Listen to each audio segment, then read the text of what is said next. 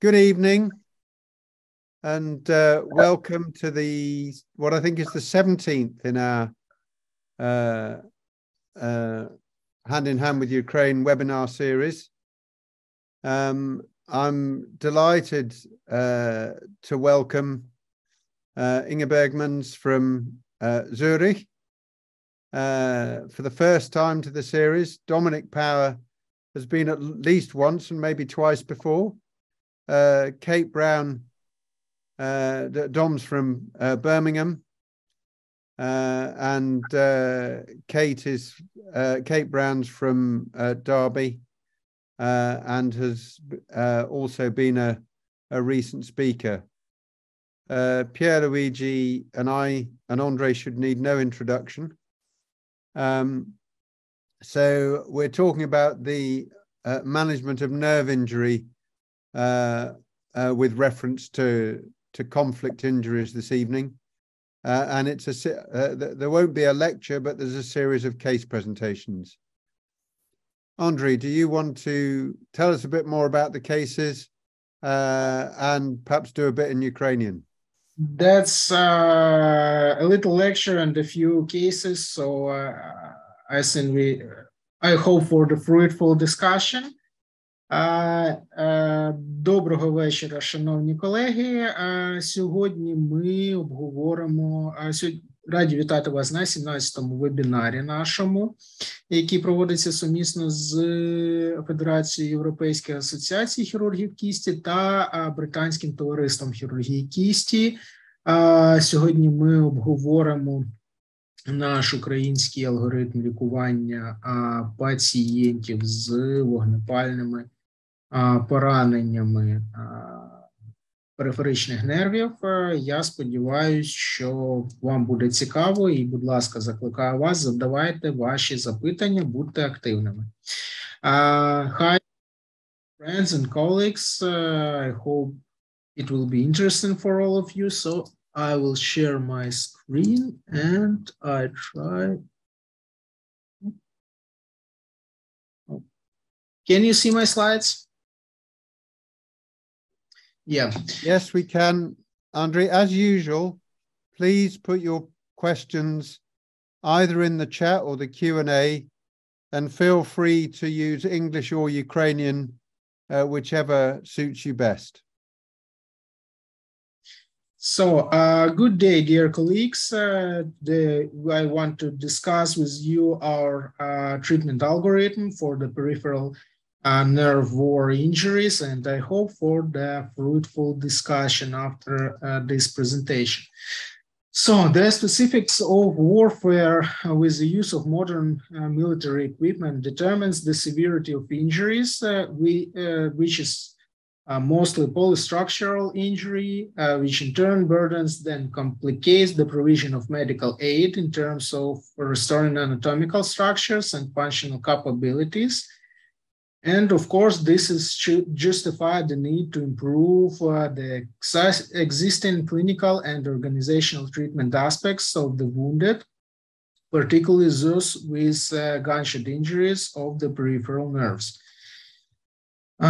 So we make some of our statistics and find out that from 420 patients with gunshot wound injuries of the extremities who were treated in our department, the Department of Microsurgery and Reconstructive Surgery of the Upper Extremity of Institute of Traumatology and Orthopedics of National Academy of Medical Sciences of Ukraine, which is based in Kiev.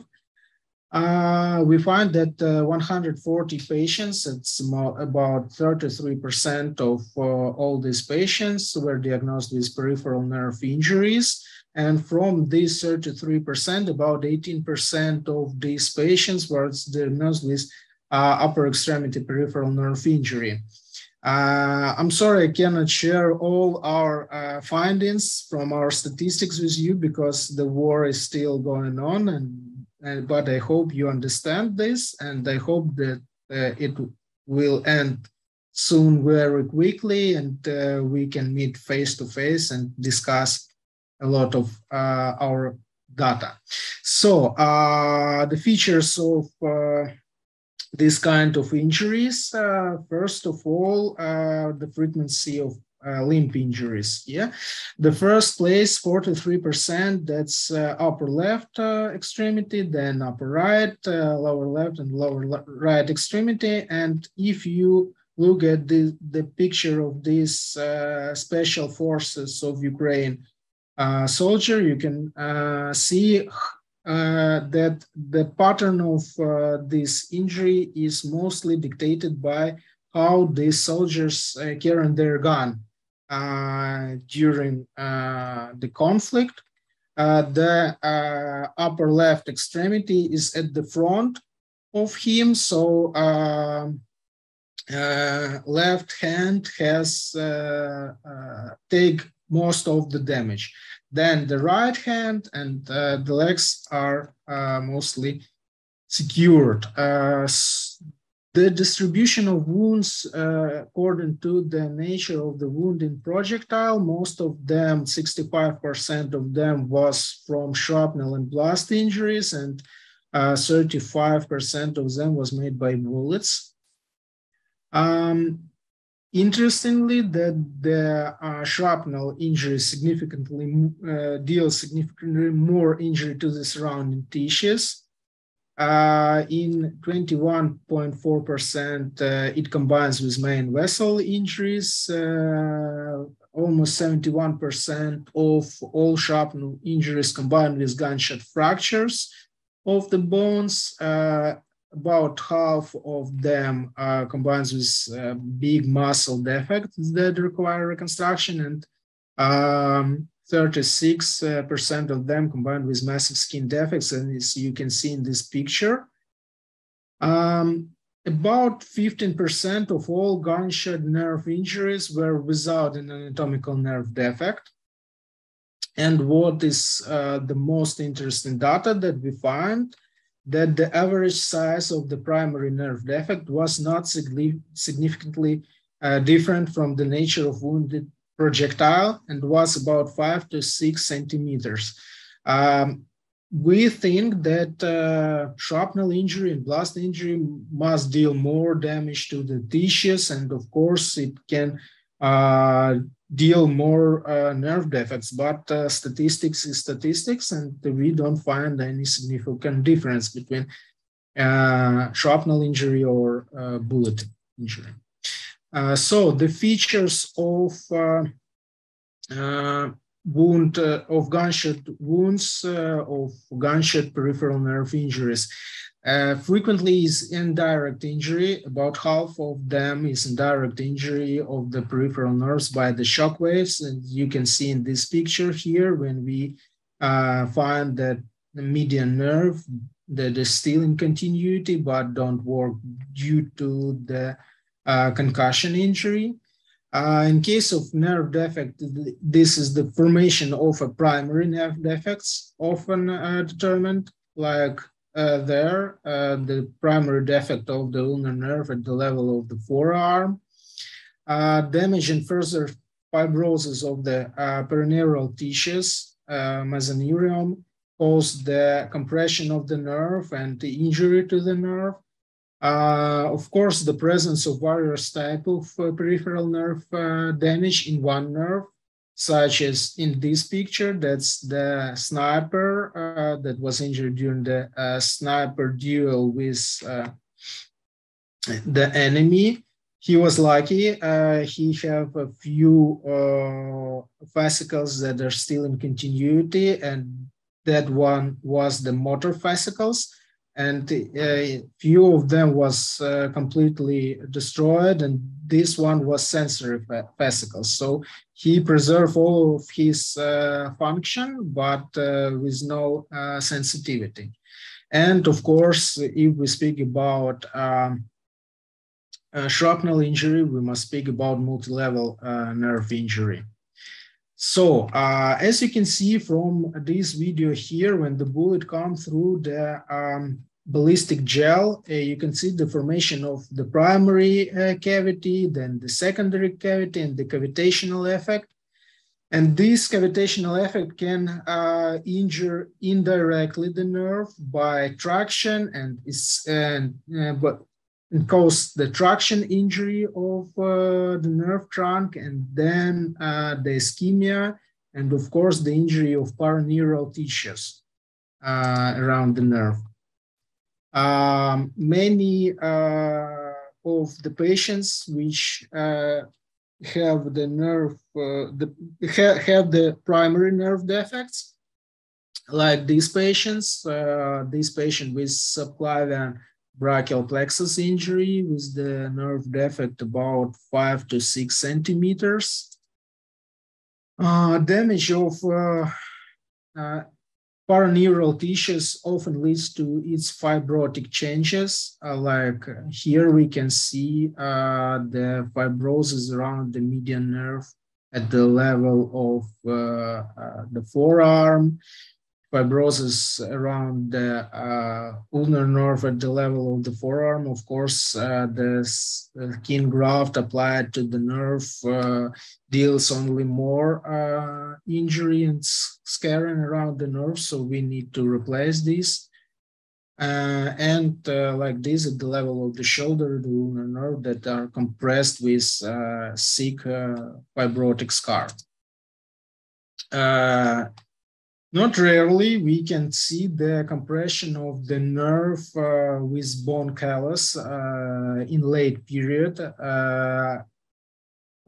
almost always after the bone healed in the X-fix.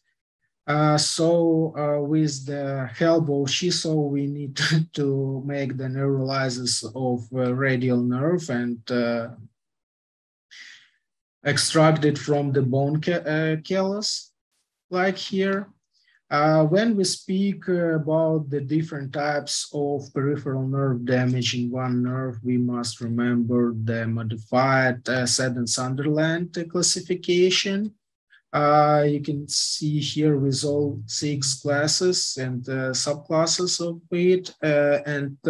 Most of these injuries is the mixed type of injury, when some fascicles are still in continuity and like normal, some of them have neuropraxis, some axonotmesis, and part of them are completely destroyed.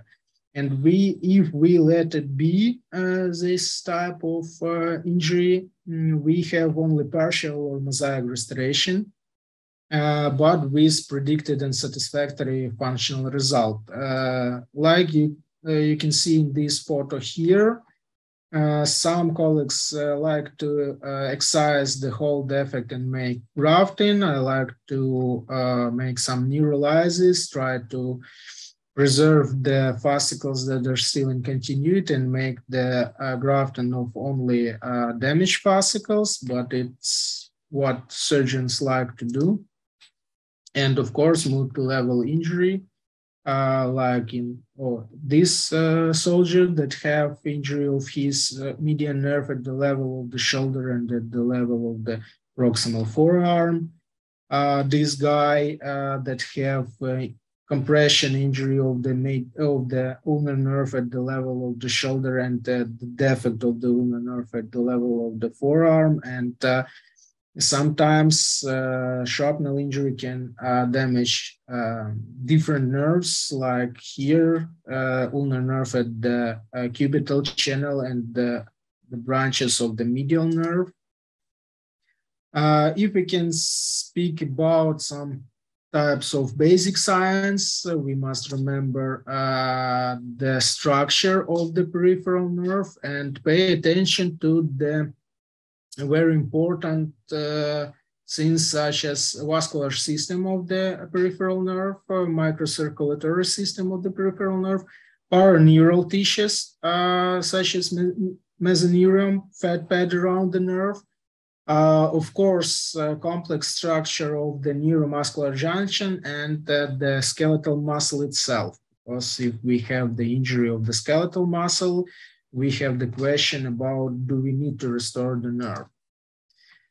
So after the nerve injury, we can have the primary defect of the peripheral nerve, but of course, the cavitation effect can damage the paraneural tissues that leads to its ischemia and then formation of the dense scar that can compress the nerve and make even more injury to this nerve.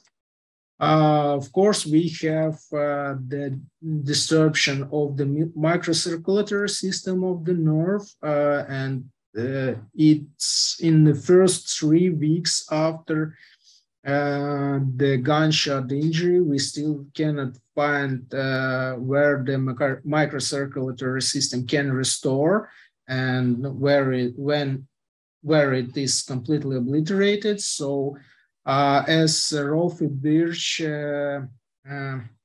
showed in one of his study, they compare 2 groups of patients. In one group, they make nerve suture as soon as possible. And then the second group, they make nerve reconstruction after 3 weeks after the injury in the late period. And he showed that the results are better when the nerve was restored at the late period of time than at the early period because of this microcirculatory system changes. Sometimes we can suture the nerve, but it ends up with neuroma in continuity or a dense scar in between the nerve ends. And any axon can grow through this.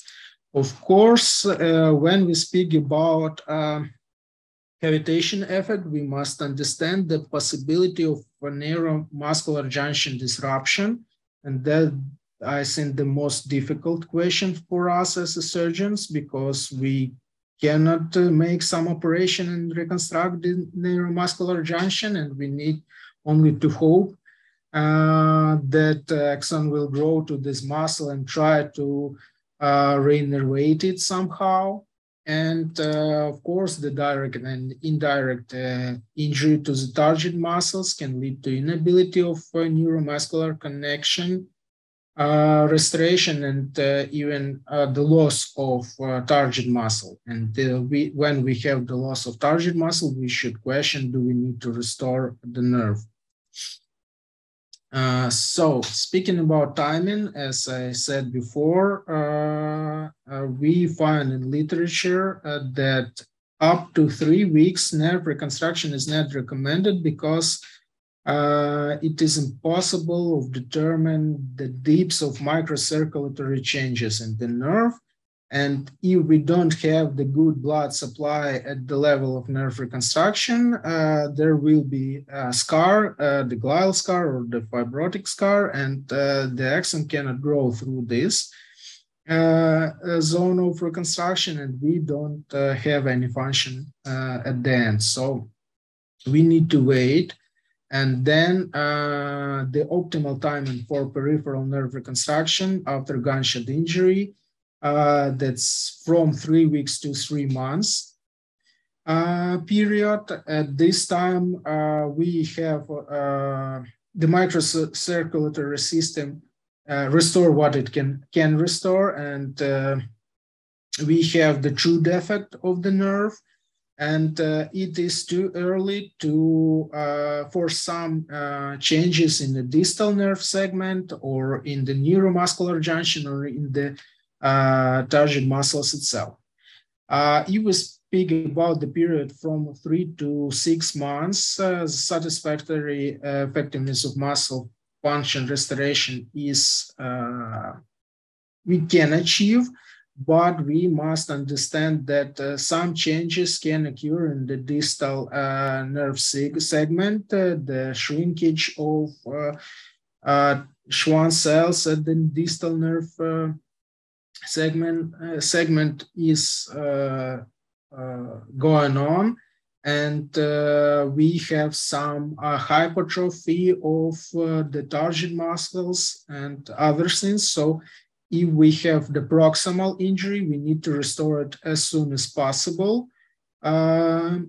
but not earlier than 3 weeks after the injury. And at the distal injuries, we can think about having a satisfactory result after, even in a later period, after the 3 months after the injury. But we must understand that in the hand we have a little muscle, and the little muscles are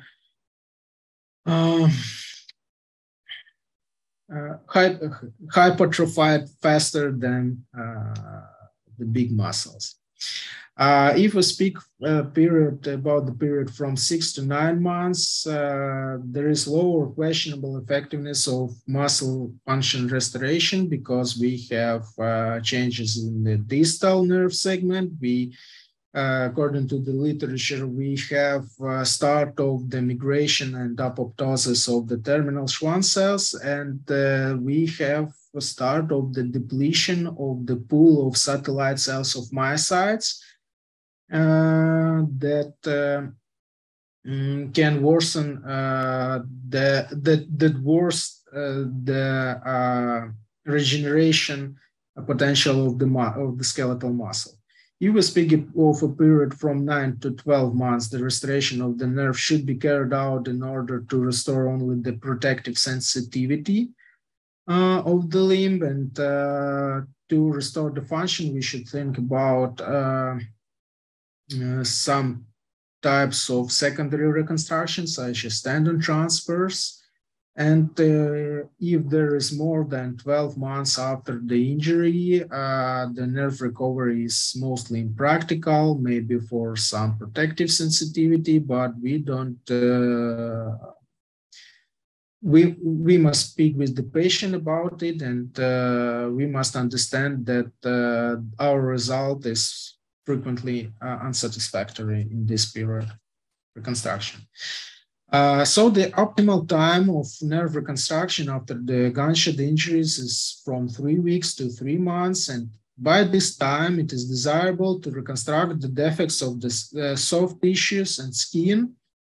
We must understand that we need to reconstruct the nerve. We need to have a healthy fat tissue around the nerve. And put the split thickness skin graft, it's a bad idea because it only makes more scars. So we need to use some types of rotatory flaps or vascular pedicle flaps or microsurgical flaps. So full layer flaps.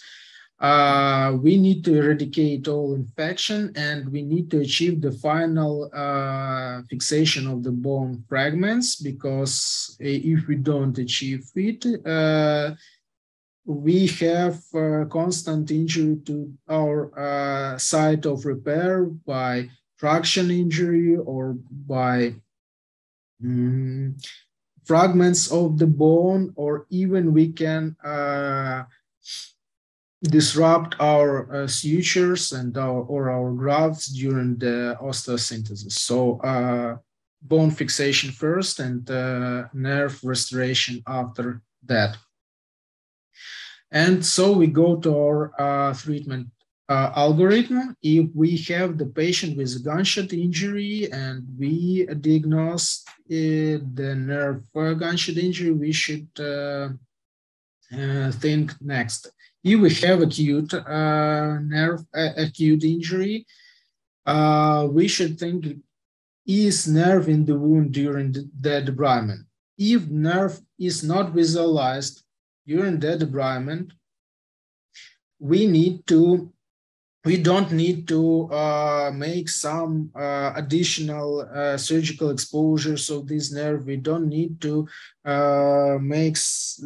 try to find this nerve. The nerve may be okay, so we need to wait and see with active monitoring, some clinical dynamics, ultrasound, EMG, MRI in some cases. And we must remember that the recovery period can even double. So we just wait and see. If we have positive dynamics, it's great. If we have negative dynamics, we must revise the nerve, go for the neurolysis and restoration of the paraneural tissues, because the nerve in scar will scar again. So we need to restore the fat pad or some gliding system around the nerve. In our clinic, we use lipofilling when we take the subcutaneous fat, add some bone marrow aspirate concentrate, and put it around the nerve. You can also use some synthetic like Neurolag, but we don't have it in Ukraine, or just use nerve transposition like we do for the ulnar nerve at the cubital channel. So if we find the nerve during our initial debridement and the nerve in the wound, we need to understand is it intact. If the nerve is in continuity, then we need to close the nerve with some healthy tissues. It is better to close the nerve with local flap, maybe some fat flap, muscle, I mean with the tissues that have the great blood supply, but never close the nerve with tendons or fascia, because they don't have the blood supply, and it will lead to scar formation that can damage the nerve even more. So we close the nerve with healthy tissues from around the nerve, and we wait and see for the dynamics. If we find the nerve in wound and the nerve is injured, then we need to mark the epineurium. It is important to understand that we need to mark the epineurium itself, not the nerve, with some bright, non-absorbable 1 or 2 sutures. Sometimes we can even try to a little approximate the nerve ends, so our nerve defect will not grow with time. And in case when we speak about proximal injuries, or we understand that the reconstruction of this wound will take a long period of time, or we need to evacuate this patient to the next facility that cannot make nerve surgery, I think in this period, we must think about primary neurotization, distal. If we speak about chronic injury, the wounds are healed, we make the active monitoring, we monitor the clinical dynamics, perform the ultrasound studies, EMG, in some cases MRI. Once again, I said that after the gunshot injuries, the recovery period can even double.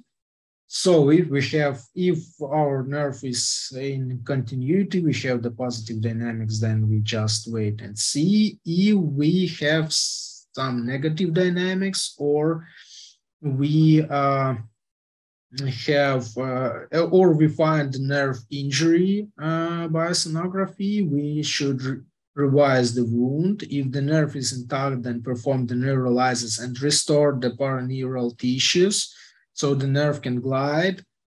And if we have the injured nerve, our next tactic, it depends on the nerve defect. If there is the possibility of a tension-free nerve suture, which is rare, we should perform it, and of course, restore the mesoneurium around the nerve.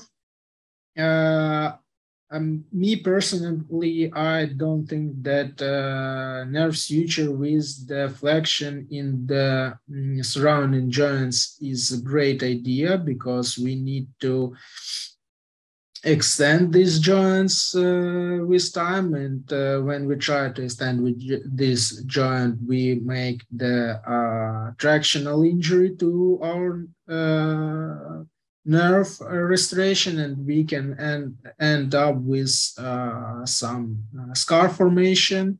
at the zone of our nerve restoration. So I think that that's not a great idea. If we have nerve defect less than 5 centimeters, then we perform nerve grafting and restoration of surrounding tissues around the nerve, fat pad around the nerve. If we have the big nerve defects from 5 to 10 centimeters, then we perform the nerve grafting to restore the sensitivity and try to perform the neurotization to restore the motor function. Maybe in some cases, we perform the neurotization by supercharged technique, and of course, the restoration of the paraneural tissues. And in case when we have the great defects more than 10 centimeters, we need to perform the primary distal neurotization or even secondary reconstruction, such as tendon transfers. If recovery is partial or absent after our nerve reconstruction, then of course we must return to the secondary reconstruction to restore the function deficit. So a few clinical cases. The first case is acute injury of the median nerve. Nerve is in the wound during the debridement, but the nerve is intact.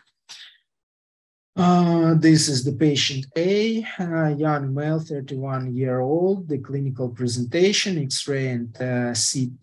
During the primary debridement, we find the median nerve. We closed it with the local healthy tissues. And then after the debridement, when the wound is stable, we close the wound with the volar wound with an abdominal flap and the dorsal wound with a full thickness skin graft, and then perform the fixation of the styloid processes of the radial bone with a plate with using of the bone graft from iliac crest. For now, it's about 2.5 months after the last operation. We start to trying to restore some mobility in his wrist joint and to prepare him for extensor tendon reconstruction.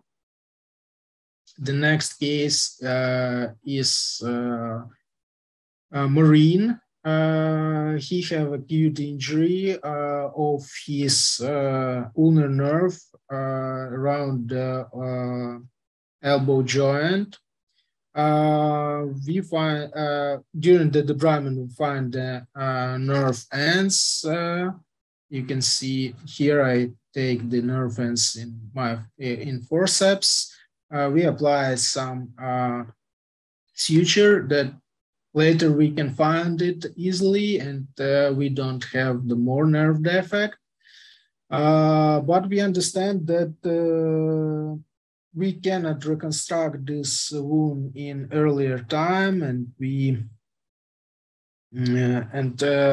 the patient may be evacuated in the hospital when they don't have the nerve surgery team. So we performed the early AIN neurotization to the motor fascicle of the ulnar nerve, distal neurotization. And this photo he sent me a few days ago. He back to his duty. Right now he's in Kherson region, fighting against our enemies and for our freedom. And as I assume, the neurotization goes well because he can return to his duty. So the next case is a chronic injury. During sonography, we find the nerve defect. We go to the revision of the wound. We find the nerve defect at less than 5 centimeters. It's 4 centimeters. So we make the grafting and then perform the lipofilling by using the subcutaneous mixture of subcutaneous flap and BMAC. The next case is a young boy that was injured because the missile hits his house in Irpin, near the Kiev. During the sonography, we find that his ulnar nerve and the forearm have something about 8 centimeters defect.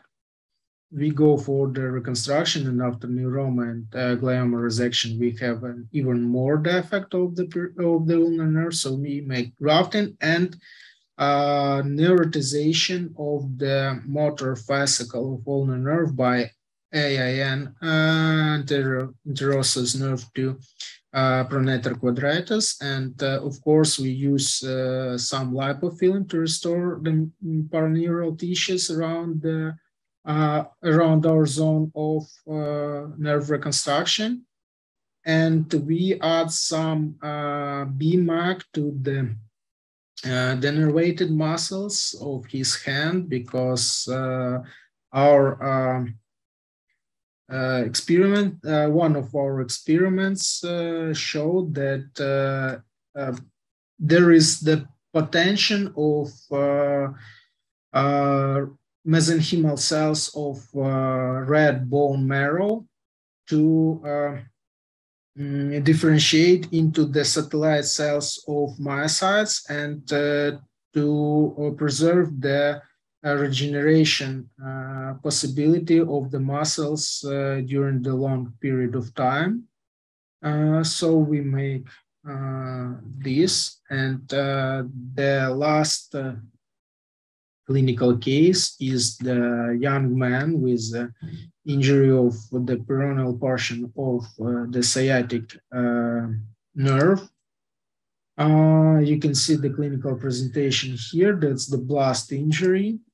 During the revision, we find the pieces of shrapnel in his nerve. So we understand that the reconstruction of the nerve, it's not a great idea. So we make the primary tendon transfer of the posterior tibialis muscle to the extensor, to the finger extensor tendons.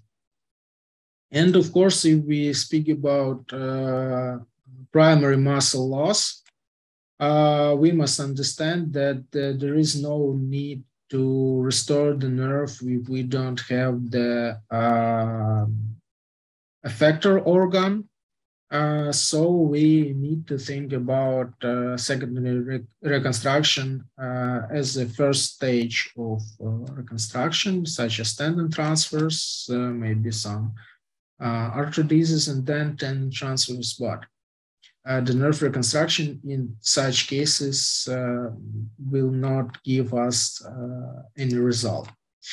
So, in conclusion, in case of peripheral nerve gunshot injuries, a violation of blood supply develops not only in the nerve, which leads to the development of intraneural fibrosis, but also to the perineural tissues, which leads to the fibrous degeneration of the fat pad around the nerves and creation of some additional fixation points, secondary compression of the nerve, and nerve ischemia.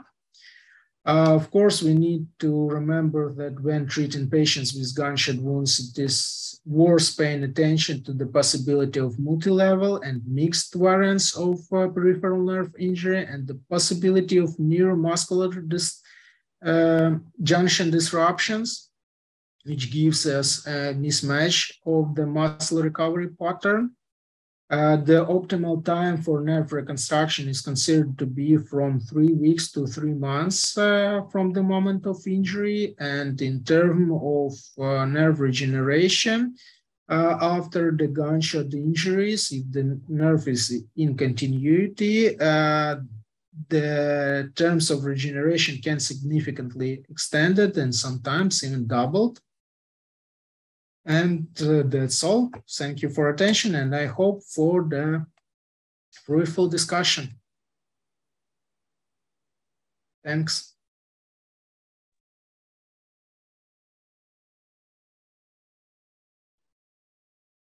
Well done, Andre.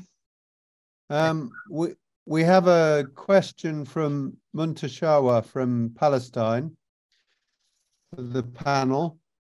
How can you tell the level of damage to the nerve segment, in that sometimes it's direct and sometimes it's related to the shock wave?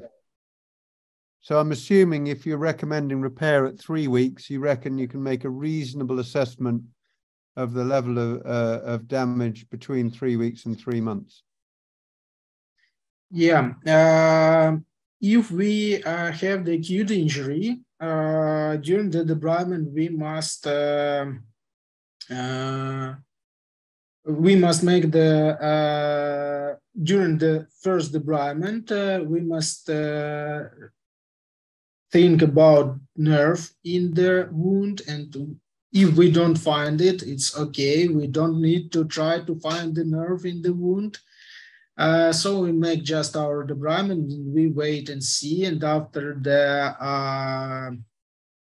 1 month after the injury, when the wounds are closed, we can perform some sonography or MRI and try to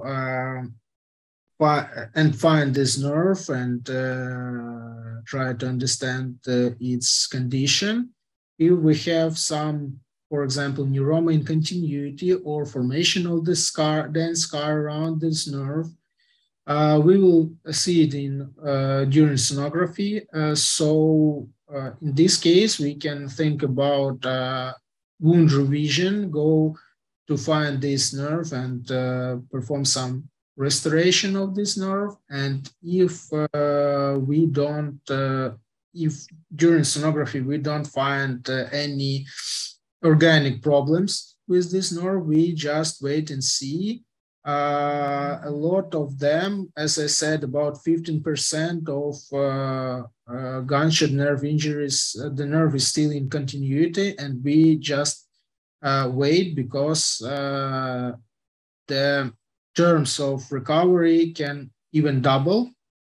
So just active monitoring about clinical dynamics. And so if it's in continuity, you'd wait how long? 3 or 4 months? I will wait for about 3 months and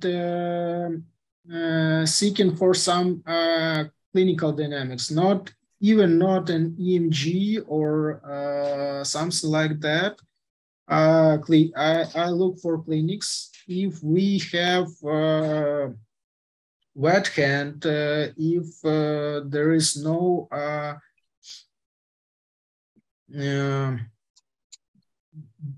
if the hand, for example, the hand is wet, we don't have a lot of we don't have a big hypertrophy of the muscles.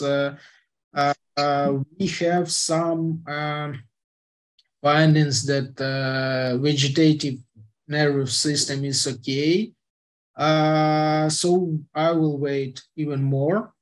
And if the hand is atrophied with some trophical changes, even some injuries from heat or other things, I will go for nerve exploration at the time of 3-4 months. Kate, what do you think? So yes, thank you very much for that, Andre. And it's really interesting because these numbers tally very much with what we previously published, that we've got approximately 45 to 50% of patients with nerve injuries will have a pure neuropraxia, and some of these will have a prolonged conduction block. But the key thing that you were talking about, and which I completely agree with, is that by the time you've got out of the initial heat of the initial injury, when they've had their life and limb saving surgery, and hopefully by the point at which they can be properly clinically examined, You can examine, obviously, for any clear motor or sensory losses, but you can look for the absence of things like your muscle wasting, the absence of sympathetic changes, which will indicate an underlying neurological problem. You can examine them with ultrasonography, and you can also do neurophysiology. And in the absence of any fibrillations or sharp waves, if you've got no evidence both electrically and on ultrasound and clinically, then at that point you can just sit and wait. But if you've got any of the problems that Andre was talking about, then at that point you do need to go in and explore.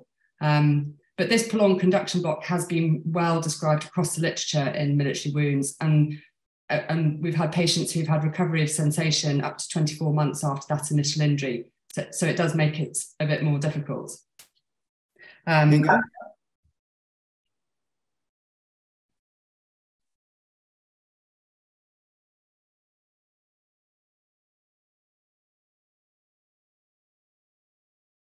Inga, any thoughts?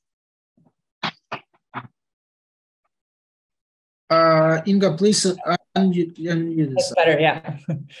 Well, thank you for the question. Well, I think, it's interesting to see that the critical question in these type of injuries remains the same, and whether or not they happen in a war zone or, in our daily routine during peace times, because I think we're always trying to identify, this group within the axonal mesis injuries that will have an unfavorable outcome, right? Because as you're pointing out, Kate, neuropraxia, we just wait, right? They will recover. And then if the nerve is obviously cut, we do know how to approach that. But I think the difficulty will always be to identify those patients who have either a mixed injury or, and I think this is mostly the case, or the axonal mesis that will have an unfavorable outcome. So I think in our hands, what is always helpful is the ultrasound. It gives you an idea of what's happening inside, and plus the MR neurography in these type of patients where there might be, still pieces of shrapnel and that. They might not really show you a lot. And if you talk to your radiologist, and I don't know if you feel different about that, but oftentimes, if they're being honest, they will have a hard time, especially with the smaller nerves, on actually telling you something that might help. I have a low threshold to explore the nerve at around 3 months' time, especially if at this time we do not see any significant motor unit potentials in the electrodiagnostic studies. And then what I think is always helpful, if you're able to do that, if you have a skilled neurologist to help you do that, to actually do an intraoperative electroneurography and an intraoperative electromyography, because then you can actually go inside the nerve, separate your fascicles, and actually see which ones work and which ones might not. And this will help you to save what's still viable fascicle-wise and graft or reconstruct what is not. If there's a nerve defect, how do you tell how far back to cut? Do you just keep cutting back until you get a nice face, or what's the? Well, no, go ahead. Yeah, please. Well, I think this is what we typically do, right? We look for soft, subtle nerves, and we do this, what is often referred to as red loafing. We slowly cut back until we see those viable fascicles, and until we might even see, a vas nervorum, so some bleeding from the nerve ends. And this is typically how I would do it. I would actually look for healthy fascicles. How about you? Dom, are you happy with that? Yeah, thank you. First of all, Andre, I want to say congratulations on a lovely talk, and also I don't know how you managed to collect data as well and outcomes on your patients in such difficult circumstances. It's incredible to see. I agree pretty much with everything that's been said. I think there are some absolute black and whites, and then there's a grey area. The black and white really is if you've got a transected nerve, it needs reconstructing. and the decision making about that and the debridement we can touch on now. I tend to go macroscopically in what I can see with loop magnification and then look at the end of the nerve with the microscope. I'm looking for the change in consistency, not only to palpation, but also the feel when you cut through the nerve, about how much fibrous tissue there is, particularly if it's been a delayed expiration. And of course, the fluid within the endoneural tubes is under pressure. There's a hydrostatic pressure column. So you're looking for that bulging of the fascicle groups, which is a sign that you're into healthy nerve tissue, and then look at the vascularity. So all of those things. But sometimes in these blast injuries we see where there's also a rupture, the zone of injury is really extensive. And it was Professor Rolf Birch who said to me, I used to think that if there was no fixed blood staining on the end of the nerve, then I was in healthy tissue. But he said sometimes you can't come out of the zone of injury and you have to compromise. And that's where it's more art than science.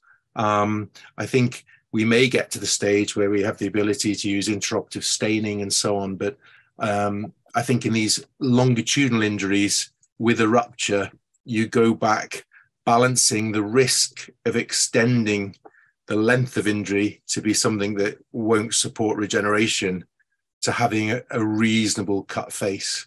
And ideally we want that perfect cut face with no blood staining and pouting. But we're talking now about the grey areas really in the decision making, and it comes down to experience, reflecting, examining your patients, learning from every patient and slightly modifying your technique each time. But it's not easy. Pierluigi, anything to add?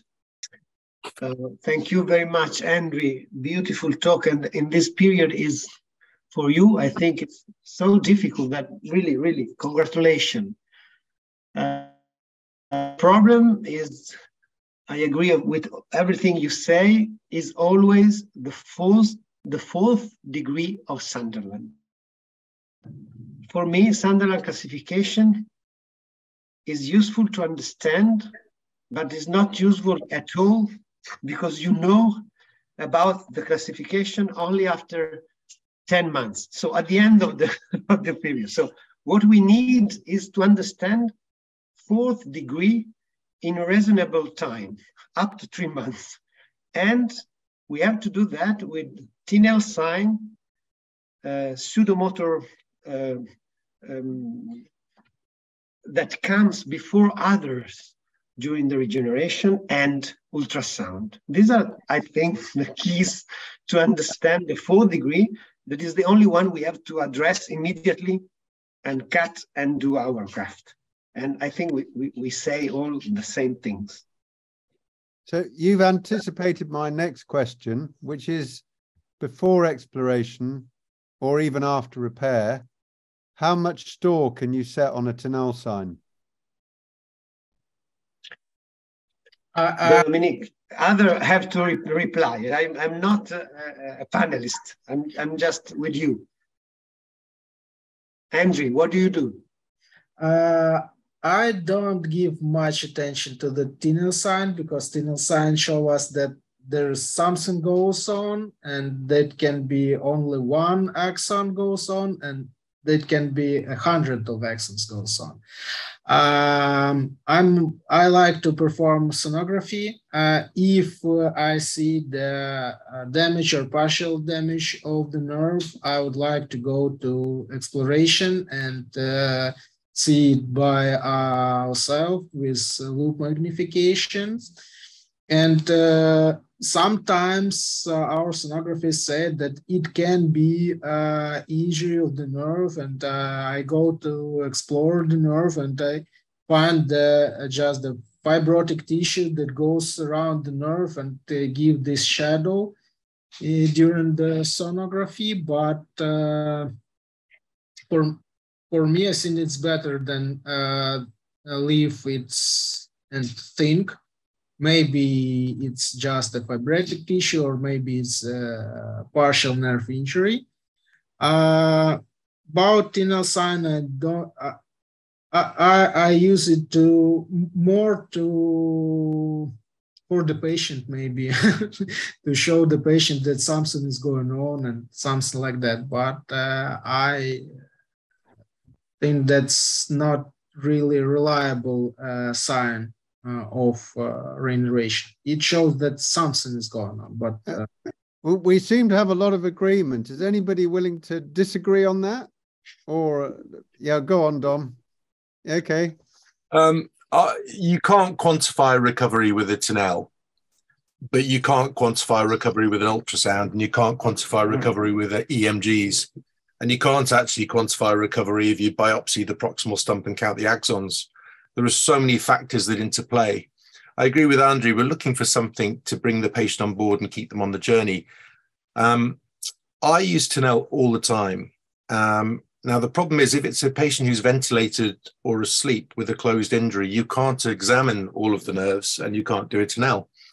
And sometimes because of other associated injuries and wounds and fractures, you can't really do a TNL in that acute setting. But in a closed injury, I find it really useful in dictating whether I go in early or not. And it's about clinical decision making. If there are positive predictive factors, incomplete nerve injuries, not too much neuropathic pain, reasonable soft tissue envelope, flexible compartments, then I may wait and monitor. And if I see that TNL moving, and I believe in a continuity lesion, you will get regeneration with a low-grade axonopathy at 2 to 3 millimeters per day, and a higher grade axonopathy at much less, 1 millimeter or static. And I've seen that in hundreds of patients now. So 1 millimeter a day is the minimum you would get if it's a regenerating nerve lesion, such as after a repair. So I use it all the time. So if I see that regeneration, and you have to be very accurate in where you measure it, so you need a tape measure in your pocket, and you need to measure the TNL from a bony landmark and repeat it from the same bony landmark, then a recovering lesion I'll watch. But if it's a static TNL, I'll go in and do an operation. But I don't think the TNL can tell me whether the recovery is going to be good or bad. But if the rate of the TNL's progression is more than 1 millimeter per day, it's likely the recovery is going to be good because it's likely to be a lower grade axonopathy. Colonel Brown, hope I've got your rank right or I'll be up on report. Makes me sound really old, that's the problem. Yeah, I mean, basically everything that Dom's just said is pretty much what I would have said. So I think it's useful for several things. Whenever we're gathering information about nerve injuries, there's not just going to be one piece of information which is the be all and end all. And that's where I think TNLs is really useful, because the absence of it means it's very unlikely, and not completely impossible, but it is very unlikely you've got any form of a degenerative nerve lesion. In the presence of a TNLs, and especially as Dom was saying, in the case of an advancing TNLs, that gives you time. Difficult, obviously, because particularly in these complex injuries and these multi-level injuries. But going back to what Dom was saying about the closed injury, you know, again, from what we've reported on previously, 20% of those nerve injuries were closed. And you're not in the setting of a closed injury with no associated soft tissue defects or bony defects that need some kind of a procedure, especially in these patients which have got multiple other injuries. You don't want to do an operation for the sake of an operation. So I think it is useful as part of your overall information gathering purpose, but I completely agree, it's not going to give you all of your information. So, Jason, welcome. Andre's given us a presentation, and we're discussing some of the issues raised. So in the presence of a nerve lesion in continuity, I'll go to Inga this time. Do you think that neurolysis has a value? Well, absolutely. I think this is actually one of those cases where, for one thing, we can, help decompress the nerve, of course, and create a healthy surrounding for the neuropraxia part of the injury. But then, of course, for the neuroma and continuity, this is the scenario where we would actually do also an intraneural neurolysis. and try and separate fascicles and then measure them separately intraoperative to find out which ones are healthy, which ones are not, and then, you know, just do a specific reconstruction of those that are damaged, and that way saving those healthy ones that, you know, will recover on their own or maybe already have recovered. At what point in terms of exposing and dissecting a nerve do you risk more scarring or more vascular damage? How do you judge? Well, I think it's how much is too much? Well, you never know until it's done, right? I think that for itself in itself is true, but I think if you decide after those 3 months that you're in, you know, the not sufficiently recovered excellent mesis group, right? Then I think this is the time to actually go in, and this would also be the time for me to go and do an intraneural neurolysis. Is that what you're asking for? Yes. Yeah. But what length can you safely expose a nerve over, and how much dissection can you do before you do damage? Hard to tell, right? I couldn't give you a number. I think typically if we talk about neuromas and continuity, there is there tends to be a specific area that we explore. I've never explored a nerve in its entirety. For example, say in the complete forearm. I don't think this would be the classical definition of a neuroma and continuity, but of course there might be several sites, especially in these type of injuries. But with a neurolysis, you might expose the nerve. So in a scarred bed, you might expose the nerve over quite a long length. Well, it depends on the zone of injury, right? I think it's always wise to kind of come from a healthy tissue side. And of course, that can be tricky if you have a huge defect. Andrew, you probably know a lot about that. But I think this is probably, from a surgical perspective, the technically speaking most feasible way to do it. You know, come from the healthy sides and then go in, because this will also make intraneural neurolysis a lot safer. Because otherwise you'll just be digging through scar, and oftentimes we'll have a hard time identifying fascicles properly. Jason, any thoughts on neurolysis and for a neuroma, or well, a nerve in continuity that isn't working?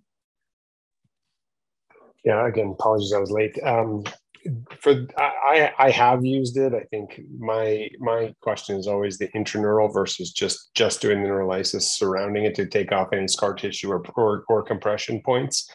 You know, our experience has been to stay away from intraneural just because of the concern for additional damage. But I think especially in the patient who hasn't had a recovery or doesn't appear to be recovering, that there's an opportunity there, assuming the patient understands that the neurolysis in and of itself may not be sufficient. I think it's a relatively low risk operation. Dom and Kate, anything to add? Yeah, so again, you know, this, I think it's got a real value. Patients who present or who develop post-operative, you know, specifically with neuropathic pain. And again, we've seen out of the 36 patients who needed to have a neurolysis secondarily down the line, 11 of those were nerves that had been previously repaired. 19 hadn't had a previous nerve procedure, but all of them had significant post-operative improvement of their neuropathic pain. So I think it definitely has value. Thank you. Dom, are you on the same playbook? Yeah, usually the indication is pain, isn't it? You know, the patient's got pain on passive stretch, Tinel sign, and usually the pain's pretty severe and unrelenting. And so I think it's often a very easy decision to do a neurolysis. What's not easy is how to leave the nerve at the end of the operation. I rarely do an intraneural neurolysis unless there's been sort of a fragment or shrapnel into the nerve that needs removing. most of the time it's restoring the external nerve glide. I don't think with a knife I can change that intraneural milieu particularly, unless there's a really constricted epineurium. So it'd be a rare situation where I might do an epineurirotomy. But what you need, would you do that under a microscope? Yeah, but it's rare. I can a handful of cases in 10 years. Most of the time I'm decompressing compression points, releasing scar. But the challenge you then got is, what do you do at the end? Do you resurface? So is it at a stage where you need to put an autologous flap over it, local flaps? Do you need to do some other intervention because of that environment? And because all nerves will rescar. So the important thing is getting the patient in a position where the pain is managed and you can instigate that rehabilitation, get physiological glide back. And so I use a lot of indwelling nerve catheters as well for 2-3 days after surgery, and then passive mobilization exercises. But again, we're in the gray area here, aren't we? For me, it's an easy decision. Severe neuropathic pain after a nerve injury with points of potential tether. But what you do and how extensive, it's subjective. It's based on what you see and how much the nerve is moving after you've done your releases. But often, as Inga says, you need to come outside that zone of injury. Pierluigi, you have a question, I think. They reply to my question. So what I studied is that neurolysis is very useful in ballistic injury for pain. So this is very, very useful. And what I would like to ask to you, do you like barrier agent? Do you finish a neurolysis and you put something around the nerve, or do you believe in that? I personally do that in normal neurolysis. I'm not talking about ballistic injury. Just to say to the patient, I've done everything I can. The first time you didn't do that, the second time, and all we know that probably it doesn't work, but I would like to ask your opinion. Pick someone.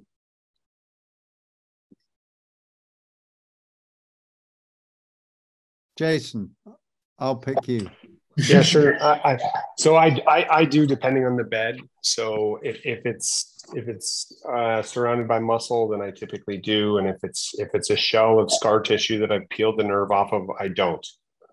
And that's just absolutely non-evidence based, but practice choice. And I think because the less I can irritate existing scar tissue, the better, and I think the muscle tends to scar down to the nerve a little bit more and cause more problems, but I have no evidence to back that up, so I'll caveat that. Andrea, I see that you use fat graft prior to a repair. Would you use it if you did a neurolysis? Yeah, almost always, if we have very scared nerve, if we have a nerve in very scarred around tissues, I will use the neurolysis. I will use the lipofilling. We take just subcutaneous fat from the abdominal area, mix it with bone marrow aspirate, and put it around the nerve. The bone marrow is a great coagulator. It can coagulate itself, so it turns something like a gel around the nerve, or fat gel around the nerve. We have a few patients, about 3 or 4 of patients, when we make the nerve re-exploration after the lipofilling, mostly to take off some metal works, some plates and other things. And we found that there is around the nerve that's forming some types of fat scar tissue that are like puffy enough. That's not a scar, that can compress the nerve. Is it a gliding tissue? Yeah, a little. not like a normal fat, but it's for my concern, it's better than the scar itself. So it's scar with a fat. It's not just a scar. So, Inga, anything to add? Maybe just a slight alteration of that. What I would typically do, for example, for these neuropathic pains of the superficial branch of the radial nerve, which we see somewhat frequently, I'd sometimes use nanofat. So not just a fat grafting in itself, so not microfat, but nanofat. And the hypothesis, and we know that it would be that we have all those, stem cells and all the regenerative potential in the nanofat. This way I would not be adding any, extra volume to a potentially already tight area. Well, I think can you explain to a simple orthopedic surgeon what nanofat is?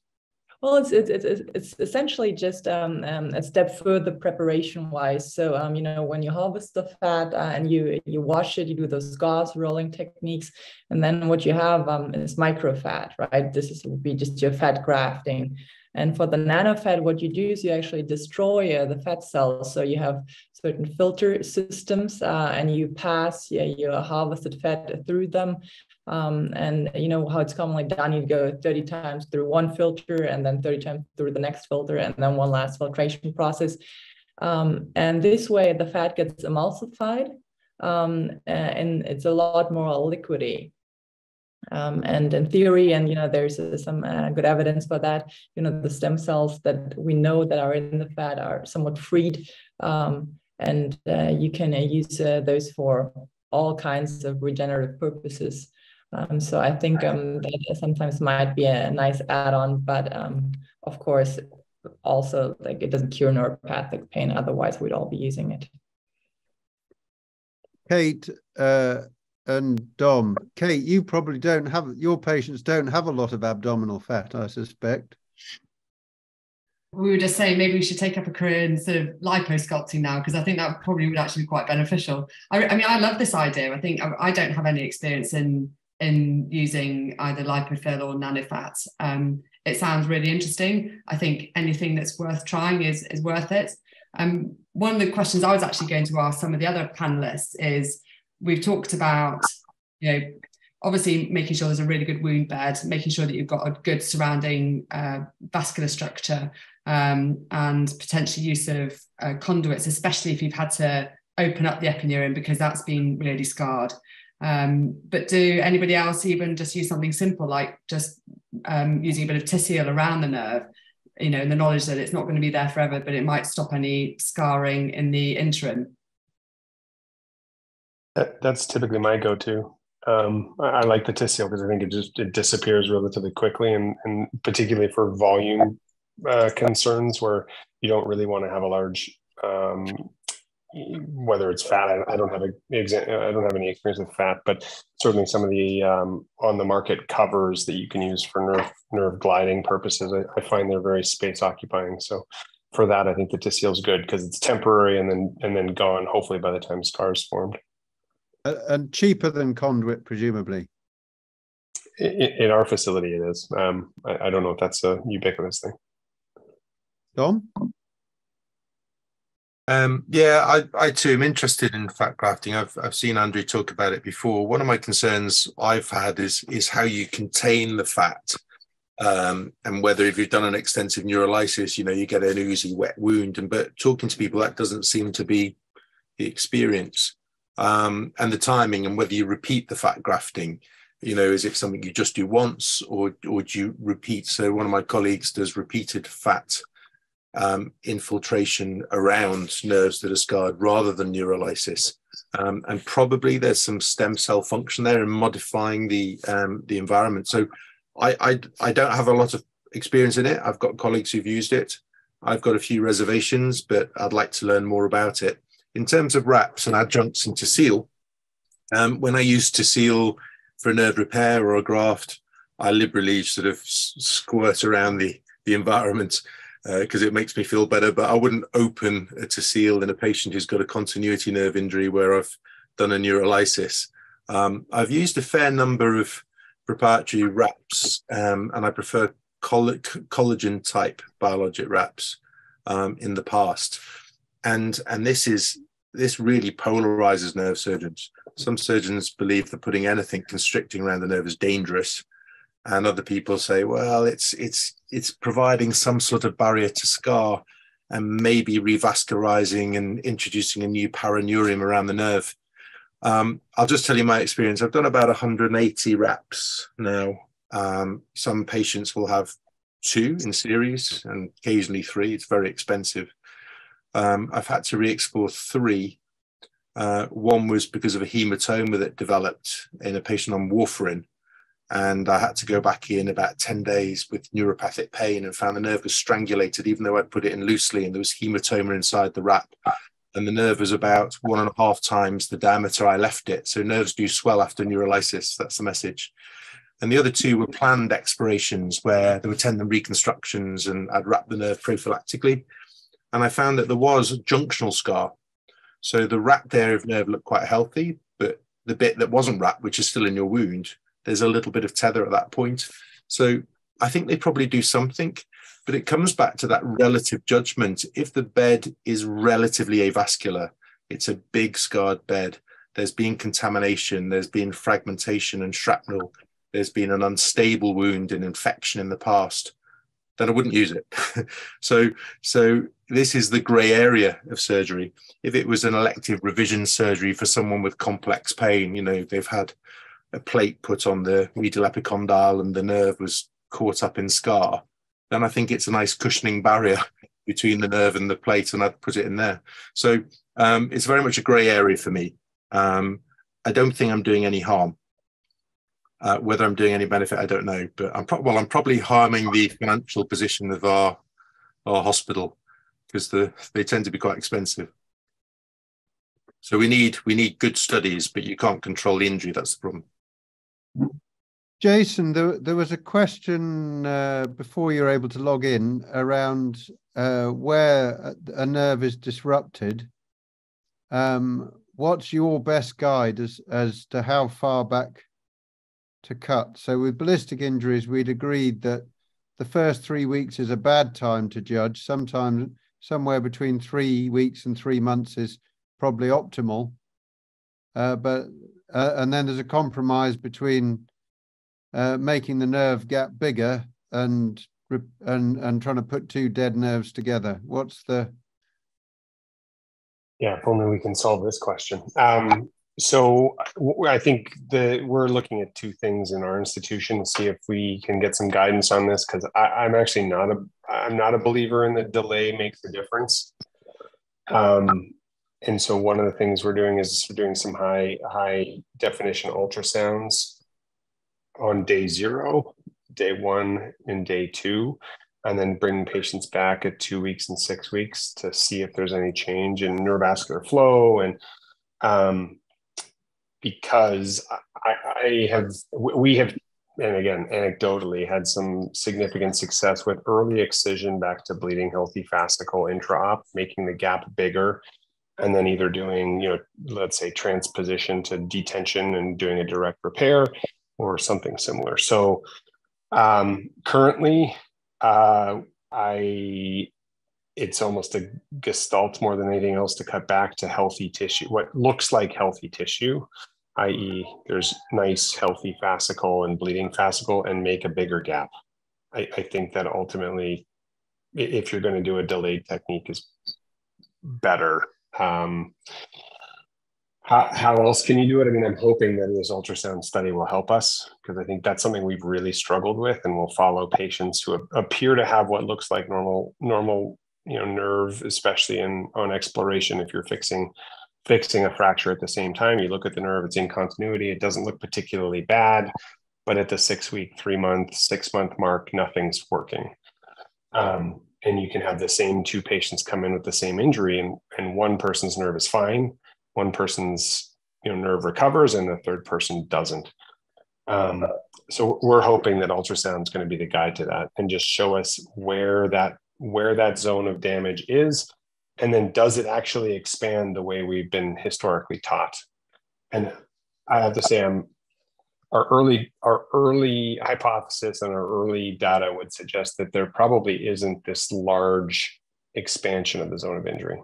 At least in is that including high velocity injuries? Yeah, great question. So I'm not a huge fan of high velocity as a term. We typically use high energy versus low energy for many reasons. Again, I see handguns that have taken whole hands off, and I've seen AR-15s and other assault rifles that have really small areas of damage. So in the high energy ballistics that we see in our center, certainly I think the zone is probably substantially larger. In the lower energy injuries, I think that the neuropraxic injury that they obtain is a smaller zone that doesn't expand. Again, hopefully our data will be able to pull that out, but that's certainly how we're looking at it now. And for the high energy trauma, at least our preliminary data suggests if there is a zone of injury that expands, it is not substantial. And so, your cutback doesn't have to be this large cutback to healthier tissue. Great. Well, we're into our last 5 minutes. We sorry, have 64. Jonathan, can I just ask Andre a question? Because I think that's really interesting. Thanks for that, Jason. Because I think there is a difference between when you're dealing with ballistic high energy trauma and with the even though it might be a gunshot wound, the slightly lower energy, wound. So my question to Andre was, have you got a significant number of injuries that are from, more blast type injuries? Because again, for us, we had 65% of our nerve injuries were secondary to these high energy blast type explosions. We have a lot of, I show in the slides that about 65% of injuries was from shrapnel or blast injury. And only... Sorry, I hadn't when you said the shrapnel, I did wonder that, but I didn't, I just wanted to double check that that's what you did mean. Thanks. Yeah. So that's really interesting then, because basically the numbers then are pretty much identical, which, yeah, that's interesting. Yeah, Jonathan. So I was just going to ask in the last few minutes whether there was anything else that the panelists wanted to pick out of the cases that you presented, Andre, or if you had any questions from the cases you presented for the panel. I have one question for Andre. I saw that he used mesenchymal cells for the bone marrow, for the muscle. I know that you are doing a PhD thesis on that. Yeah. So if you believe in that, please tell us how it works. In the literature, we find that the mesenchymal cells of red bone marrow can differentiate to satellite cells of myocytes. There's a pity in Ukraine, we don't have the laboratory that can make such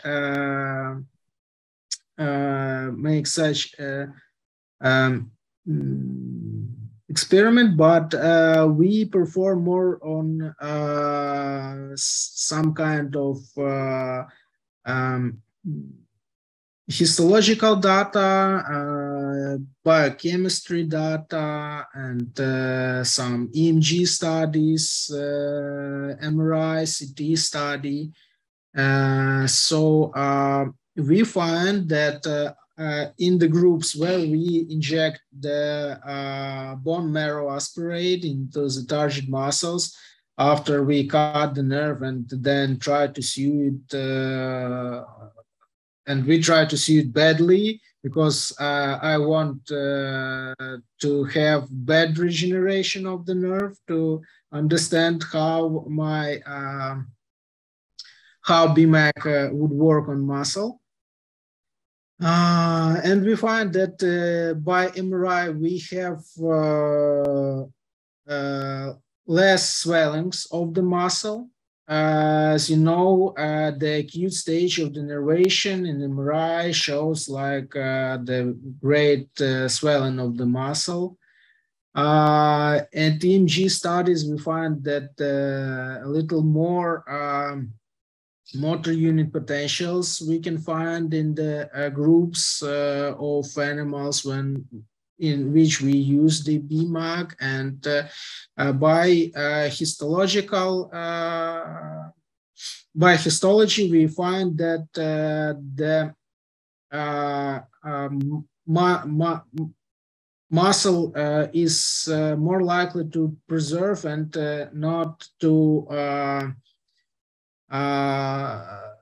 hypertrophy so fast if we use the BMAC injection after the surgery. So we think that again, by using the literature data about that, it can differentiate to satellite cells of myocytes. We think that the injection of BMAC into the skeletal muscles can prolong the time of the muscle before its atrophy. Protect the muscle. Yeah. Protect the muscle from its atrophy during denervation. But again, as Ankur said that the previous webinar, it's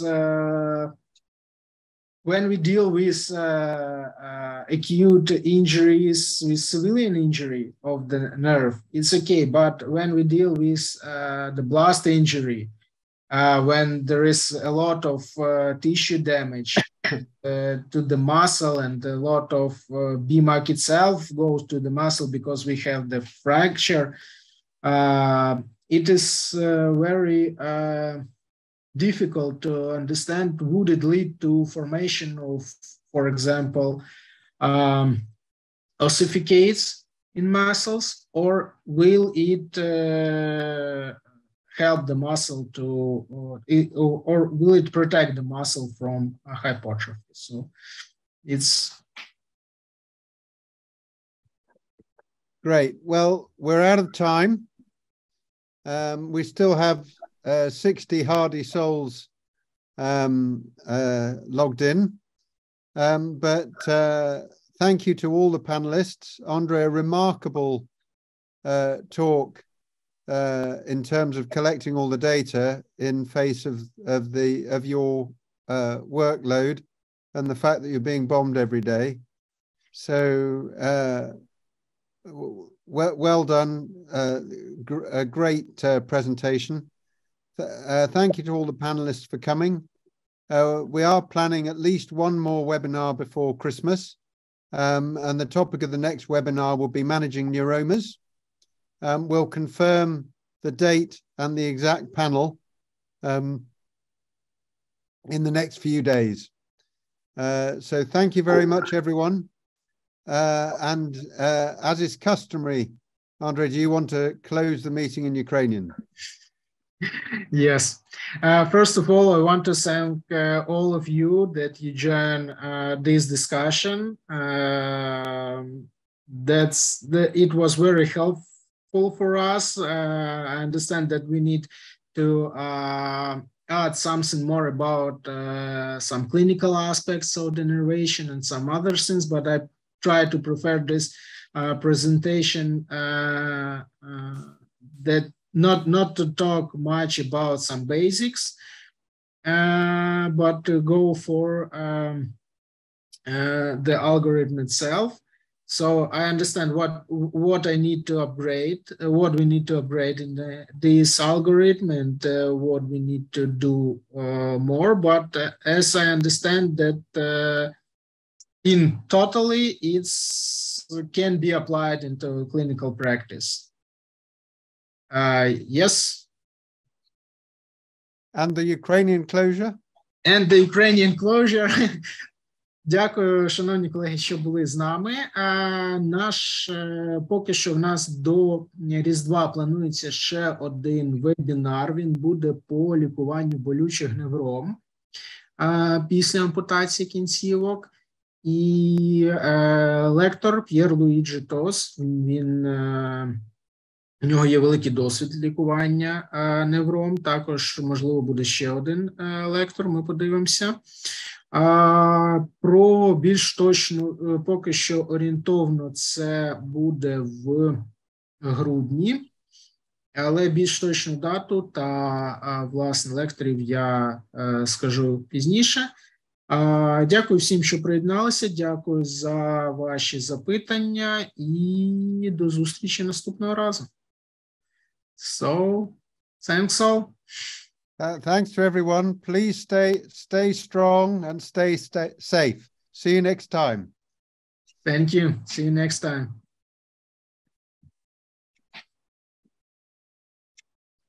Jason, I will send you the recordings of this lecture by email, okay? Thank you. Thanks so much.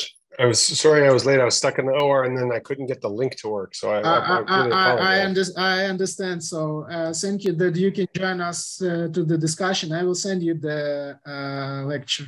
Thank you. Perfect. I appreciate it. Take care. Yeah. Andre, I just want to say thank you so much. It's been really great doing another discussion group with you. I'm interested to know if that girl does get in touch with you. So do email me if she does. I think that would be interesting to know. And you know, really keen to keep the dialogue going between us. So that'd be great. Okay. Thank you, Kate. Bye. Andrea, I just want to take the time just very shortly. Yes. Maurizio says hi. I know you want to have him with you. And if there's anything we can do to help from Zurich side, always feel free to let us know, either Maurizio or I. And thank you so much for this great presentation. And all the best. Thank you, Inga. Thanks. Thanks a lot. Bye.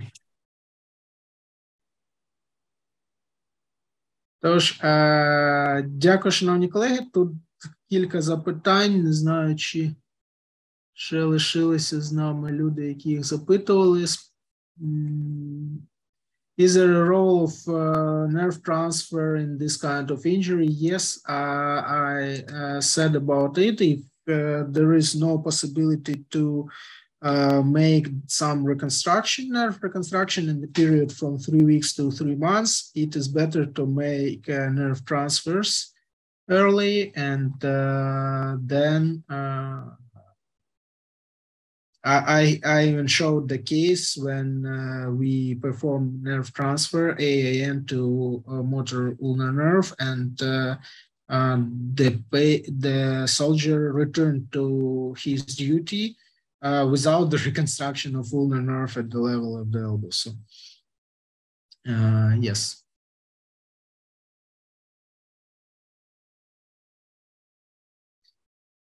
Тож, дякую всім. І, до речі, нагадую всім, що в нас в цю суботу о 6 вечора вебінар по терапії кісті. Так що ще зустрінемось.